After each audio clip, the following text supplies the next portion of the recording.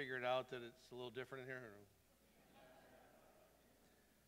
The 9 o'clock group is still having a tough time figuring out what happened.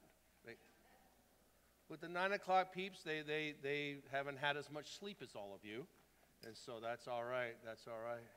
Good morning, everyone. Go to Ecclesiastes, chapter number 9. We'll get into the Word of God here and have a neat time. Last night we had our dinner theater, and the murder mystery. We found out that Boris was the murderer, a.k.a. Gabe Lutz. The nicest guy. The whole church, and they picked him as the murderer? Oh my gosh. Should have been Rick Dawson. Gosh. Oh, wait a minute. He's a nice guy too, so that's all right. Oh. We just had a sweet time in fellowship and friendship and relationship and truly just sitting amongst one another in the tables and having just a great time. There is a few wonderful tables up in the front here. We have breakfast coming in at 11:15 for the front 3 tables. And so, yeah, there you go. There'll be lox and bagels, so if you're Jewish, you're going to be all right. If those of you who know what lox are, then you'll be okay. But sometimes the nose starts running. Praise the Lord. To me, it was just a successful time in the Lord Jesus Christ, and to Him be the glory. We had an opportunity to hear 8 different thespians deny their part in the murder. They all were guilty as far as we were concerned at our table, wherever Mason and those guys are. We decided they're all guilty. Put them all in jail. But it turned out to be a sweet time again it's a great time to reach out to people and love on one another and just the meal was great, the food was wonderful, and just the way things went. Thank you, Mike and Amy Meyer, and thank you, team in the back, the audio and technical people that did such a great job on everything and made sure that all the things that are important went well. And at the end, we had the opportunity to partake in a tremendous gospel message in a few minutes, presenting the gospel, a mystery of the Lord Jesus Christ, which tied together, of course, beautifully in the Spirit for the murder mystery. So thank you, Lord, for a great time to reach out to our community, and we'll continue to do things like that as God has allowed us to do mission work. We are in the midst of really a time where doing missions is part of our church ministry, and it's getting deeper and more ingrained. Many of you are on personal mission, and you ought to be. The mission work of an Acts 1:8 church is that every individual would go, that they would go in the power of the Holy Spirit of God and be Jesus' witnesses of the gospel message. And so last night was a corporate gathering time, but you and I all have an individual responsibility to go to other people, and the Matthew 28 mandate and commandment and commission from the Lord continues to be our desire. We continue to reach people for Christ and baptize them and then see them be discipled and grow in the Word of God and then serve. And maybe one of the areas in which they serve is in a dinner theater setting. Of course, having everybody warmed up to the place of, wow, I really enjoy being in that church building today. And of course, that led to us to say, hey, let's leave the tables down. We thought we were going to have some pulled pork sandwiches for breakfast this morning, but I didn't communicate properly. But no, it's a wonderful time. We will not do this again, but we might. So try and figure that out. It'll be like being in Ecclesiastes. That's the way our study is. We have been in Ecclesiastes for a few months, and I know that we're getting close to the end. As I mentioned last week, I'm pretty good at math. If you're in chapter 8, and then you're in chapter 9, and there's only 12 chapters, you're getting close. Our theme verse in this study has been found out of, and is found out of, the first chapter, verse number 13, where it speaks of Solomon's heart toward the assignment that he's put upon himself. A man that was a king over the nation of Israel for 40 years. And we're going to speak of his end today and how he came to an end and died, of course. And that will tie together, of course, to our message in chapter number 9. As I was standing there singing, I'm going, why in the world did I... what God had led us to preach through, and you already made it through one message. We'll see how this goes, but it really is the truth of the Word of God that we're teaching, and one of the places and parts of it from our theme verse is how we search things out. We search for purpose in everything, and Solomon did. He gave his heart to seek and to search out by wisdom concerning all things that are done under heaven. I mention this each week that you know that under heaven, under the sun, is a phrase that is found in the book of Ecclesiastes. Unfortunately, for so many people, their whole life is lived under the sun. It's not eternally based. Even the born-again believer finds themselves kind of compacted down, has put their ceiling on God right about here, when the ceiling on God is eternity. And you and I forget that we are to live in a heavenly mindset, in an eternal mindset. Solomon was not living that way. So, when he gave his heart to search and to seek out the things of God and consider everything under the sun, what happened? In the second half of the verse, it says it was a sore travail. This is a sore travail that God has given to the sons of man to be exercised therewith. That's kind of the way this study in Ecclesiastes goes, which is, hey, Solomon, there's a God in heaven that you know, that you have known, but yet your relationship has become distant from him. And so now when you're starting to write, and of course the accounting of Ecclesiastes is that he's the preacher. In chapter number 1, and he's gathered everybody together. And in this ecclesia, this gathering, he is the one that is speaking. And of course, it is a man who is wrestling with himself. It's like he's talking to himself, trying to sort out and search out and seek out the purposes of this life without interjecting God in all of it, and not just interjecting him, but keeping God in the forefront.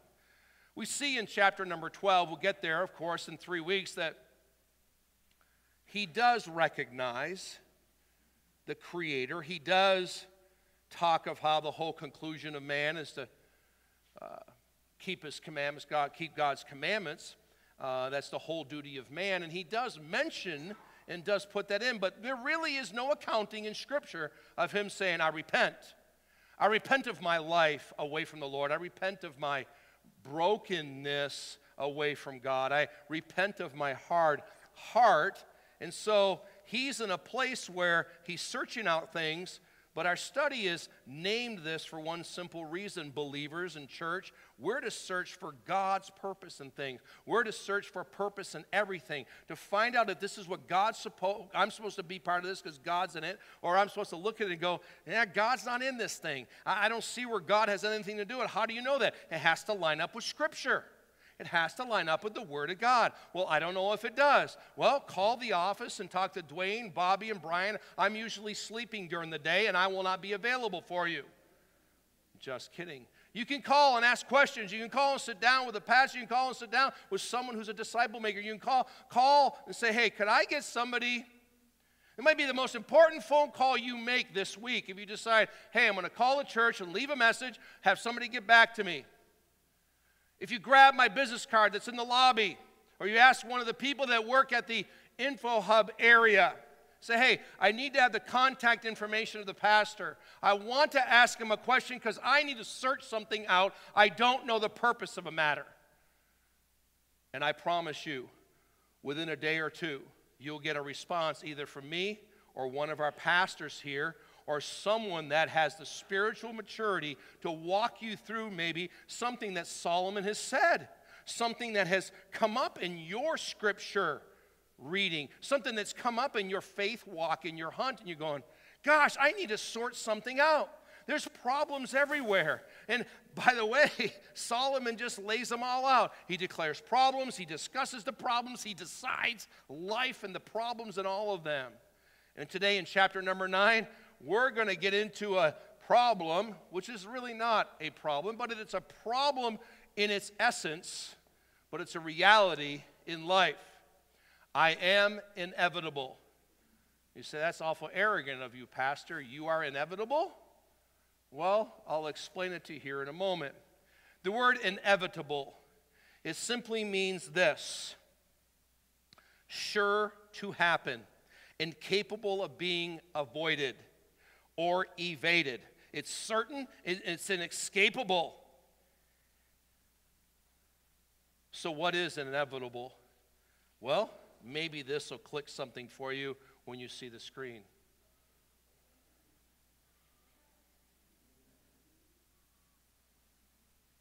Now, that might be an image that someone might use on a profile somewhere.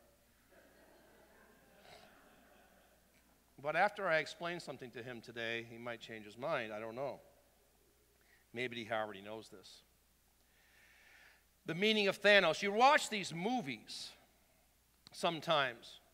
Now, how many of you have not seen the movie with the marbles and the thong? A few of you. You're not missing anything. Don't worry about it. The kids are crazy, though, and I'm a kid, so. The meaning of Thanos is immortal. But let me go further with this. Because if you consider his statement isn't about how he's immortal or how he's eternal. He's saying something about his inevitability. And that when he shows up, death is coming. Watch the movie. Watch all of his movies. Now let me give you a little bit of a background from the Greek mythological setting. Thanos, the Mad Titan, has one of the most threatening names in the Marvel Comics.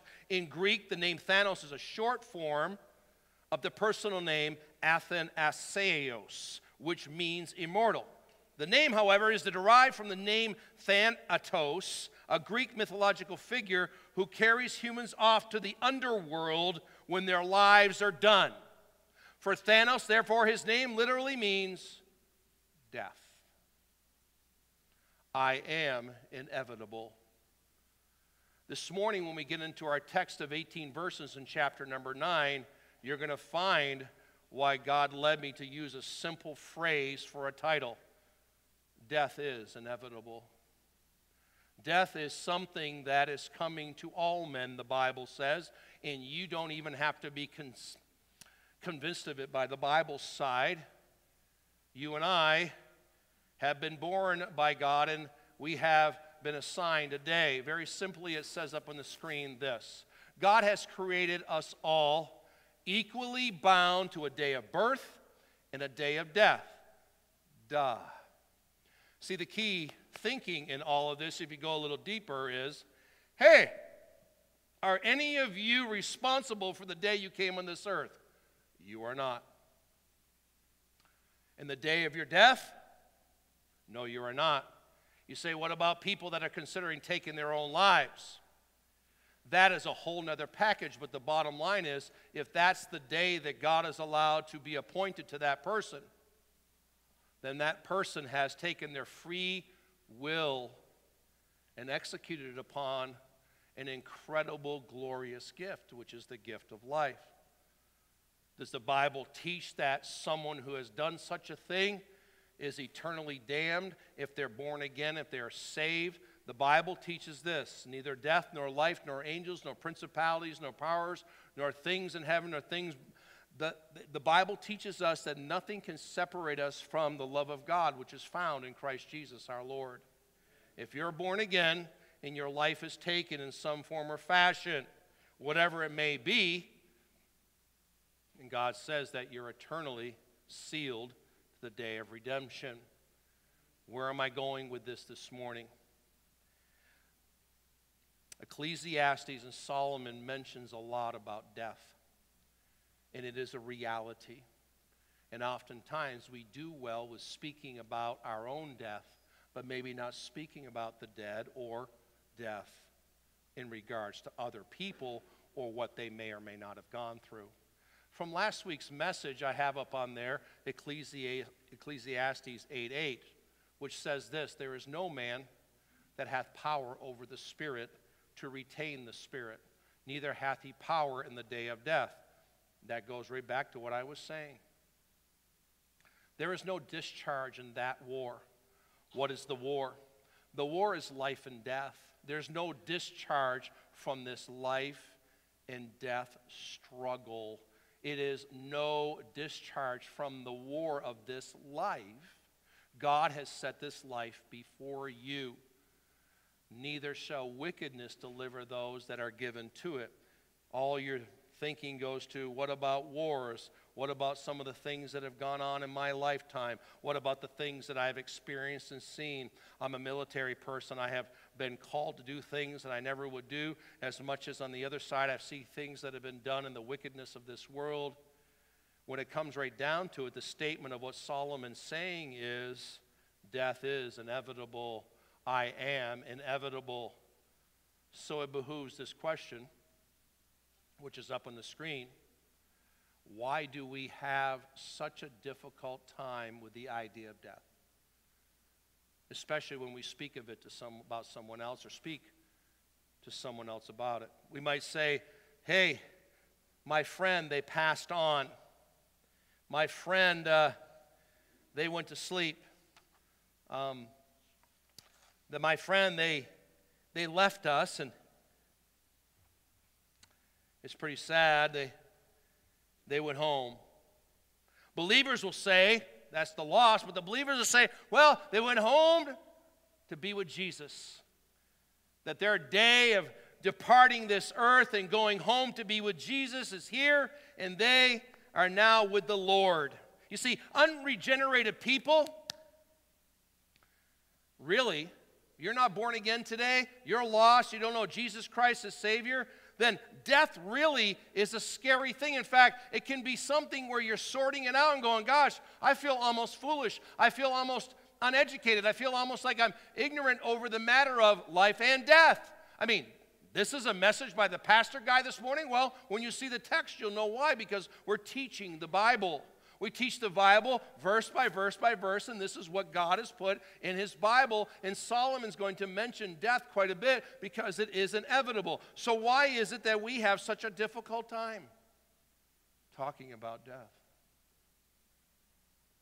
Just because you've experienced someone very close to you dying, just because death has come into your life, and really it's someone very close to you, someone that you love very much, a loved one, a close relationship, and so you have maybe experience in that area, doesn't even mean that you do well with death. Because oftentimes, again, we will do well with, hey, I'm going to die someday. Hallelujah. I'm going to go home to be with the Lord. But a lost person, they don't have eternity to think about. Solomon in this text is saying, hey, under the sun, this life is nothing. It means nothing. Well, apart from Jesus Christ, your life is over when you take your last breath. But the Bible says, for the wages of sin is death, but the gift of God is eternal life through Jesus Christ our Lord. Wait a minute. How do I get eternal life? I've heard that for God so loved the world that he gave his only begotten Son, that whosoever believeth in him shall not perish but have everlasting life. Perish, death. Okay, maybe I can warm up to that idea. How in the world do I enter eternity? Well, as my brother Brian spoke of last night, God cannot be in the presence of sin. And sin is not allowed in the presence of God. So God did so love the world that he gave his only begotten Son, so that we could believe on the name of the Lord Jesus Christ, call on the name of the Lord Jesus Christ, and for by grace we will be saved through faith. Not of ourselves, you can't do it yourself, but it's the gift of God, not of works, lest any man should boast. And then you start talking about, as a believer, hey, I called on the name of the Lord to save me. Something crazy happened. I just feel so different. There's something that's happened. Well, your sins are forgiven. You're redeemed. God sees you through the Son's blood, and now the blood of Jesus Christ has justified you. And now, death, where is thy sting? Grave, where is thy victory? So we got the doctrine right, but why is it still hard to talk about death, believers? Because it's a serious thing. Anybody flippant about death, to me, is not born again. Someone who treats death foolishly, when I die, I'm just going to go have a party in hell with all my buddies. Whoa. I used to say that before 1983. And someone showed me that I could have eternal life. I said, there's no way you can have eternal life. I got to take a shot at this, and maybe if I did enough good, it'll offset all the bad, which in my case at that time was impossible. And someone showed me in the Bible that you may know that you have eternal life and you believe in the name of the Son of God. You can know that you can have eternal life and believe in the name of the Son of God. You call in the name of the Lord to save you. You believe in your heart, and now you have eternal life, and you can know for sure, for certain, forever. Now when death comes, hallelujah, I'm in the presence of my holy Savior, Jesus Christ. But I still have a tough time talking about death. How about you? So I put up here this. What is your personal reason? Maybe it's really real. Maybe there's reasons why you don't want to talk about death. People go to visit a gravesite. I have a really hard time doing that, but I know that it's good to do that sometimes. There's a marker in Blue Springs Cemetery that says Victoria Sherry Brown. And I realize, okay, I know that her body is there, but that her soul, when she got saved at 7 years old, was sealed to the day of redemption. And there was fruit in her life that tells me that she's there in heaven with the Lord. But to speak about that is so hard. But death is inevitable. It is inevitable. And it's interesting that a character in a Marvel comic that is portrayed as the most powerful person in the room gets thwarted by the same line. Now this shows you I've watched too many movies. When he says, I am Iron Man. Yeah, I'm with you. I love your kids. They're the best. I hope they put up with me and they really actually know what I'm saying. But the bottom line in all of that is, in that whole setting of movies, that's just movies right now. This is the Word of God. This is the Word of God. 1 Kings chapter number 11 tells us an accounting of Solomon's end. It says in the rest of the Acts of Solomon, all that he did in his wisdom and all that written in the book of the Acts of Solomon, and the time that Solomon reigned in Jerusalem over all Israel was 40 years. And Solomon slept with his fathers, was buried at the city of his father, city of David his father, and Rehoboam his son reigned in his stead. We'll come back to that at the end here today. Solomon slept with his fathers. Even Solomon, he's the big guy in the room. He's the guy that's preaching this message. He's the first king's ruler of the nation of Israel. Even his father didn't reign in Jerusalem as long as he did. You say, well, he was a king for 40 years as well, but he was in Hebron, remember, for 7 years. He wasn't in Jerusalem for 40. He was in Jerusalem for 40. He reigned over the nation of Israel and made a mess out of it. After starting really, really well, he made a mess out of it. And now he's at the end of his life, as we're looking in Ecclesiastes once again, to remind you that he's getting close to the end. And he realizes that death is inevitable. I am inevitable. Charles Spurgeon said this, never fear dying, beloved. Dying is the last, but the least matter that a Christian has to be anxious about. Fear living. That is a hard battle to fight, a stern discipline to endure, a rough voyage to undergo. Charles Spurgeon, that's hundreds of years ago. Never fear dying, beloved. So that may be the truth for us today, that we can handle ourselves dying. But talking about death is really tough. Watch Solomon preach this message, in your Bible. Ecclesiastes chapter number 9, verses 1 through 18. Here's our short devotion on Sunday morning. Here we go.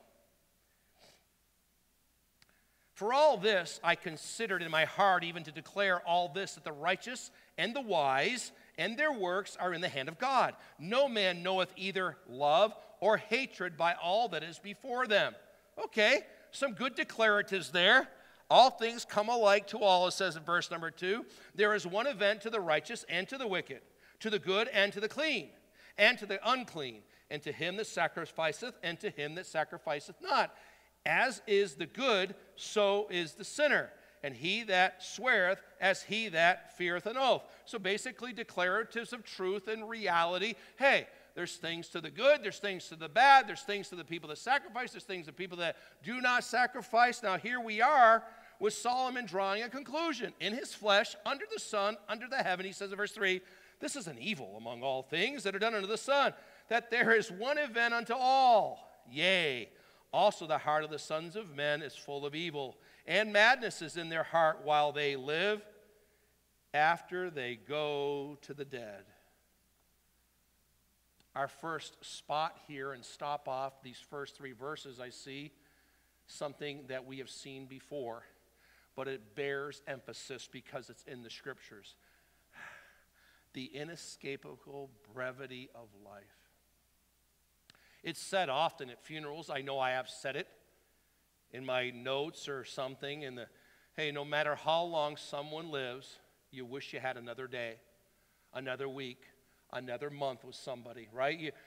You wish, you hope, you go, boy, I could just have some more time with them. One of the ways in which the sicknesses that have been going on over many, many years, and the latest sickness is that it scares us with the idea that, boy, I could die from it. Right? I mean, I could die from this, I could die from that, I could die from a lot of things. The inescapable brevity of life, it just, here's Solomon saying, look. Verse number 2, all things come alike to all. So he's saying, hey, righteous, unrighteous, wicked, clean, unclean. Hey, yeah, everybody has this exposure to good and to bad. We say in verse number 4, hey, these things that we consider, and Solomon's consider, righteous and wise and works, they're in the hand of God. God takes care of them, love or hatred. So wait a minute now. Does God just favor the good people and he hates all the bad people? Solomon's making a few twists. Because again, he's leaving out the eternal holy God under the sun. In man's life and thinking, and someone that's lost and in this earth that's saying, hey, there doesn't seem to be much. Everybody does whatever they want. Evil's among all things that are done under the sun. It says in verse number 3, come on, evil's everywhere. One event happens to all. We live and then we die. Okay, so we'll just simply in our devotion time this morning go, these 3 verses, they represent the brevity of life. Okay? Follow along with me. Let's continue to break down the chapter. Verses 4, 5, and 6. It says this, for to him that is joined to all the living there is hope. For a living dog is better than a dead lion. Very strange statement there. If you know anything about the Jewish culture in Israel, dogs were, even our chocolate lab would be regarded that way. Now, we have another dog at the house that I would agree with the nation of Israel. You're not ever in second service. You're ruining this whole thing right here, right now. But think about it. He's saying an animal that's alive is better than a dead lion, and that animal that's alive is a dog, which is not regarded as anything good in the Jewish people. Verse number 5. For the living know that they shall die. Death is being mentioned quite a bit here. But the dead know not anything, neither have they any more a reward, for the memory of them is forgotten.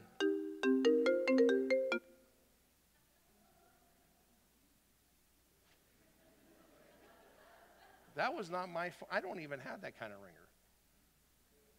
Are you guys messing with me? We're receiving phone calls through the iMac up there.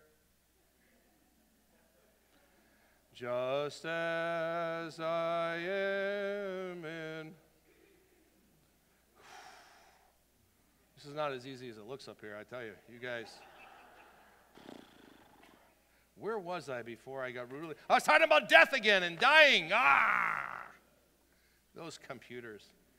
Neither have they any more reward, for the memory of them is forgotten. Real quick, it's simple this. Someone dies. Soul and spirit live on, but a person who's thinking about the body as being only it, you ain't doing anything in that grave. That body ain't coming up out of there. Even if you watch all those whatever shows with the walking people and all that. Verse number 6. Also their love and their hatred and envy is now perished, neither have they any more a portion forever in anything that is done under the sun. What does it say up there? Very simply this. Some people just try to get by because they look at things and go, hey, once I get to the grave, I can't do anything. I might as well just get by. I might as well just get through. Life is more than just enduring, brothers and sisters in the Lord. Why have we fallen into that thinking process that, well, I'm saved, I'm born again, and I can go to heaven, and I'm just going to endure to the end, and that's going to be okay? There is opportunity for you and me every day to minister the gospel to someone, to minister the gospel to a group of people, your community, to go and give something and do something. Be the hands and feet of Christ. If someone's thirsty, give them to drink. Someone who needs to be clothed, clothe them. And after you do that, tell them why you did it. Because they need Jesus Christ as Savior. Life is more than just enduring. I'm just trying to get through. Oh my, what a terrible way to live. Solomon's thinking that way. When you get to the grave, you're done. Woo! If you're lost, you are done. But if you're saved, woo, woo, woo, woo, woo, eternity with Jesus. I don't know what that's going to be, but I can't wait. Yes. Why? Because I'll be in his presence. Soul and spirit, body in the grave. I wouldn't want this to get out of the grave anyway. It's looking bad. And after it goes to the grave, it decays. They got all kinds of chemicals for that. But still, it's a decaying carcass. That's what we are. That's what Solomon's saying.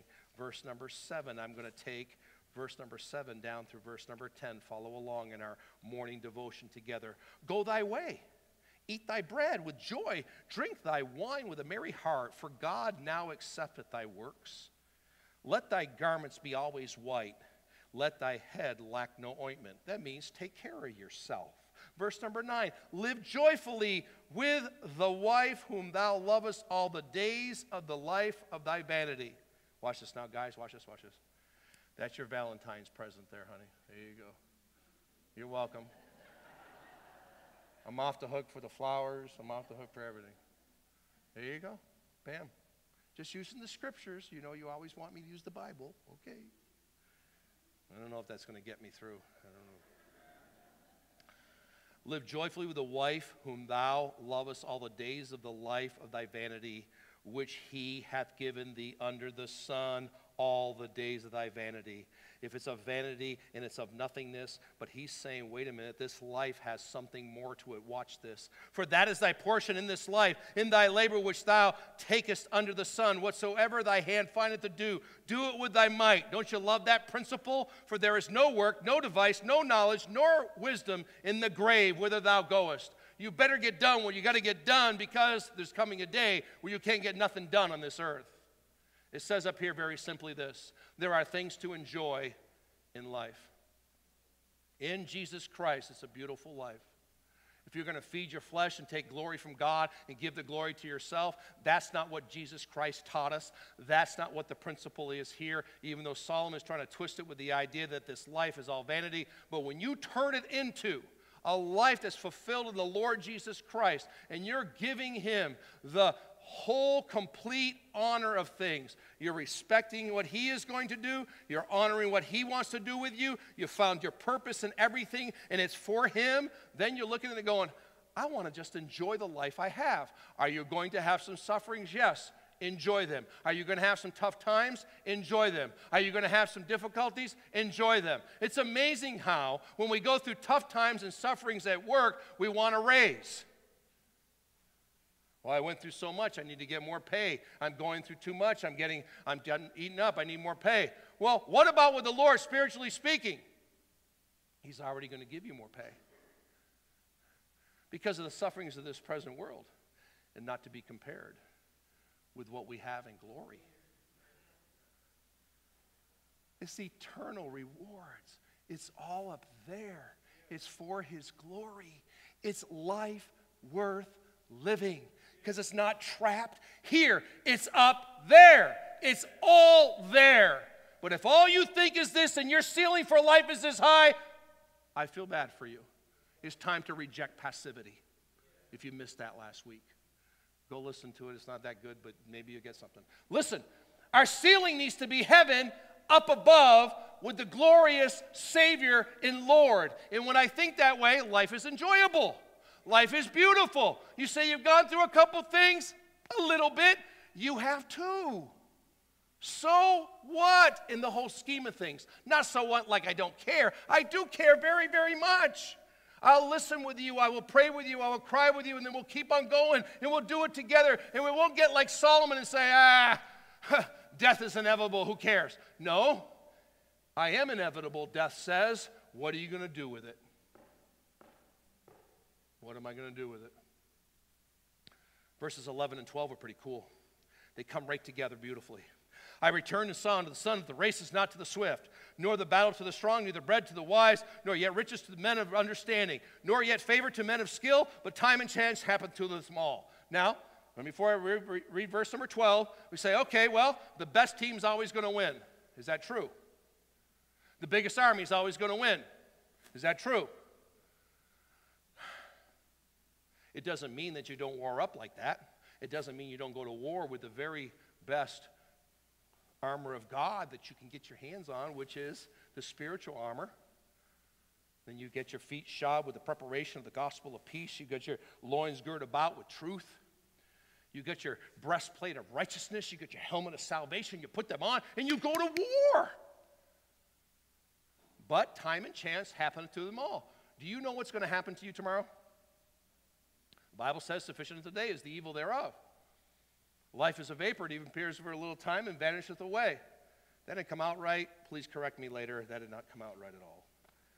But I look at this thing and I'm thinking, okay, this life is something to enjoy, but also there's something more here, because in verse number 12 it says, for man also knoweth not his time, as the fishes that are taken in an evil net, and as the birds that caught in the snare. So are the sons of men snared at an evil time when it falls suddenly upon them. It says up there very simply this: much of life is unpredictable. Are you going to continue just kind of, okay, I don't know. No, you prepare well. You prepare. You prepare for everything. You expect anything. And you go to war of life that you don't get discharged from every day prepared.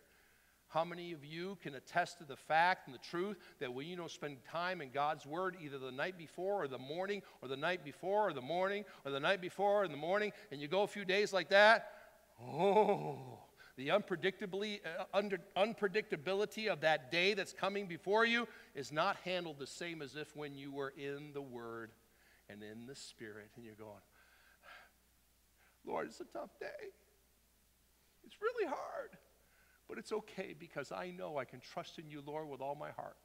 I can still lean on my own, don't lean on my own understanding. In all thy ways acknowledge him. Though I walk through the valley of the shadow of death, I won't fear any evil. David wrote that. There's a lot written about death. Again, we finish up our devotion with these last few verses. Watch this. I want you to think about what's going to be up there in a minute, because there's much of life that's unpredictable. And this last 5, 6 verses are, again, back to this wisdom principle. Watch this. Verse number 13, this wisdom have I seen also under the sun. It seemed great unto me. There was a little city and few men within it, and there came a great king against it, besieged it, and built great bulwarks against it. Think of this as a little parable story by Solomon. It's a great little story. Now there was, in verse number 15, in it a poor wise man, and he by his wisdom delivered the city. Yet no man remembered that same poor man. Interesting. A big king who's very powerful comes into a city and blasts it. And people tell the story of how bad that day was when the king that came from another place blew something all up. Instead of looking at this poor little man and saying, look at what this little man did, we forget about the widow and her mite oftentimes. Verse number 16, 17, 18 say this. Then said I, wisdom is better than strength. I love this. Nevertheless, the poor man's wisdom is despised, and his words are not heard. The words of wise men are heard in quiet more than the cry of him that ruleth among fools. Boy, you ought to memorize that one. The words of wise men are heard in quiet more than the cry of him that ruleth among fools. Wisdom is better than weapons of war, but one sinner destroyeth much good. Whew. That's some good stuff right there. It says up there very simply, wisdom in life is a principal thing. Proverbs chapter number 4, verse number 7 says, wisdom is the principal thing. Therefore get wisdom. With all thy getting, get understanding. Wisdom still remains principal thing.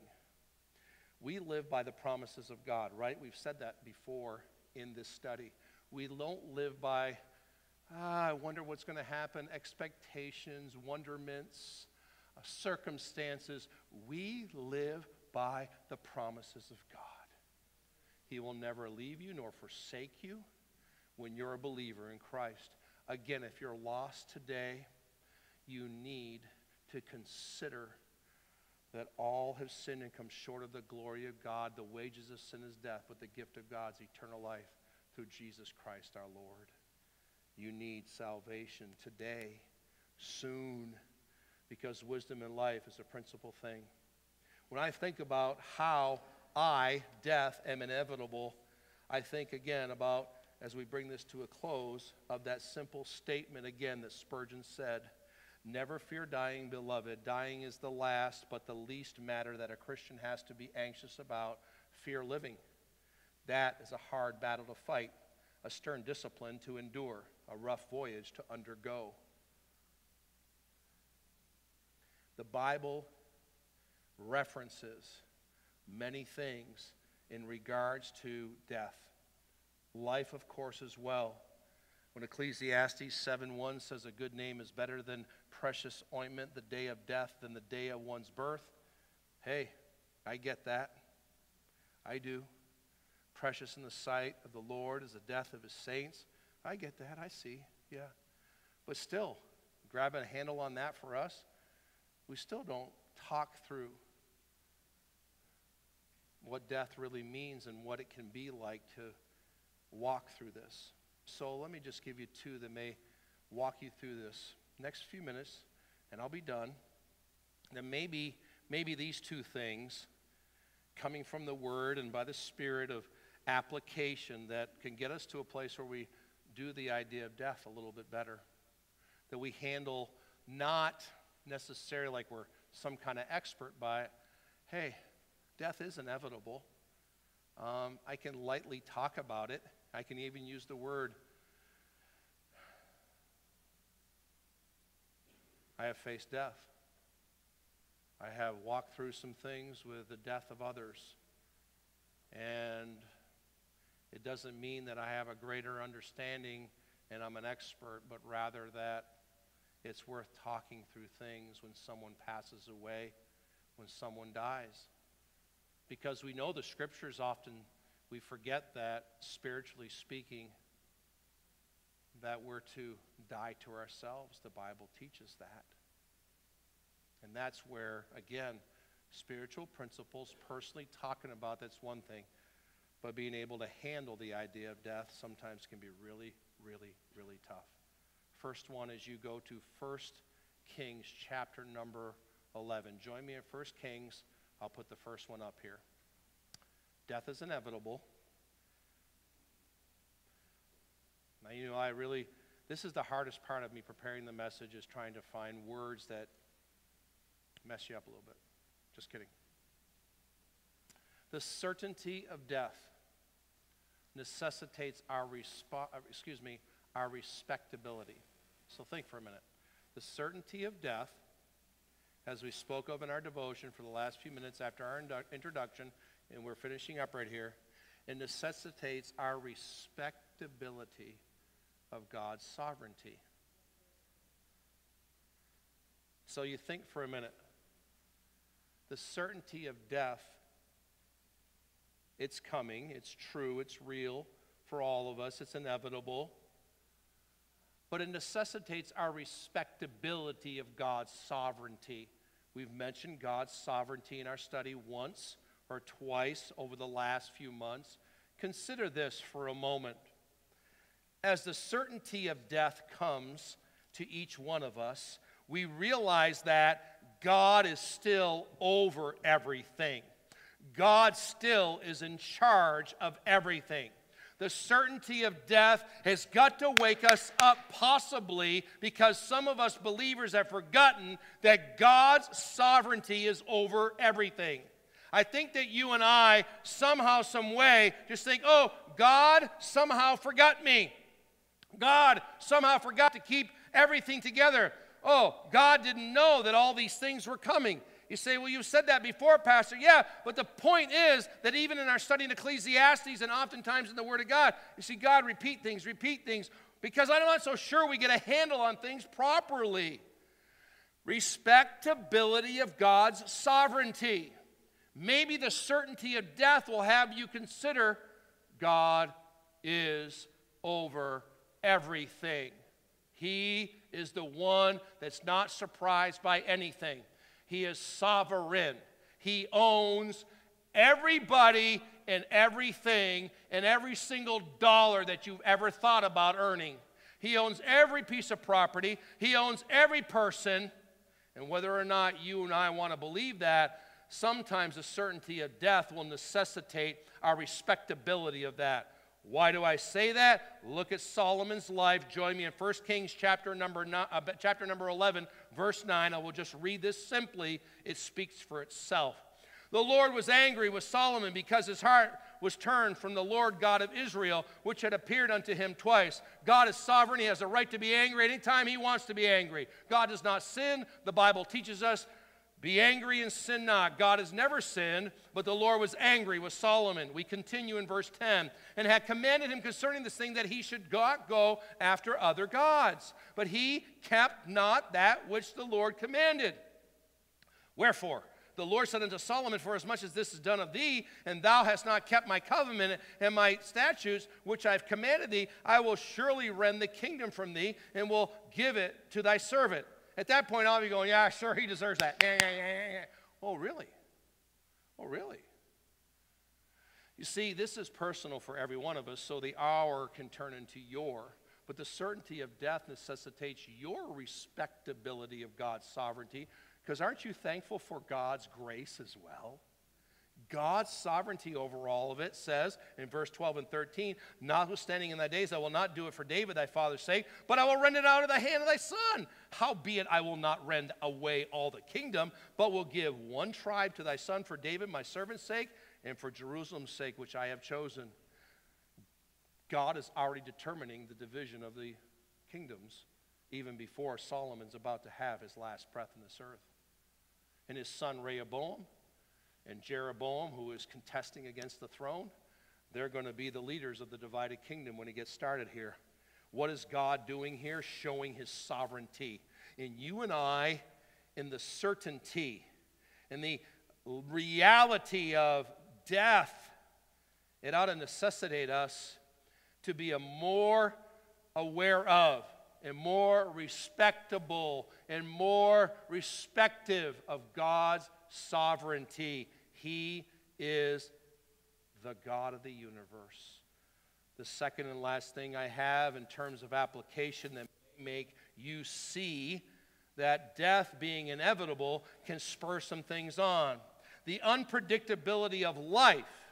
After I talked about the certainty of death, the unpredictability of life necessitates our acceptability of God's immutability. I'm still in 1 Kings. I'll be there in a second. Just grab that. Life is unpredictable. And it necessitates you and I to accept that God's never going to change.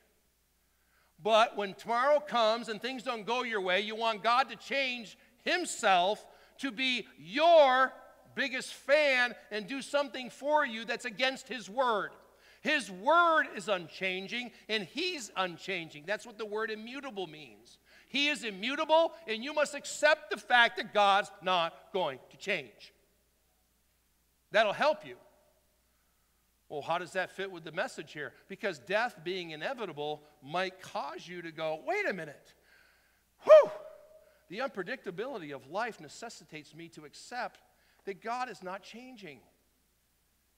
But in God not changing, he's still gracious. Aren't you glad? He's still faithful. Aren't you glad? He's omniscient. He knows everything.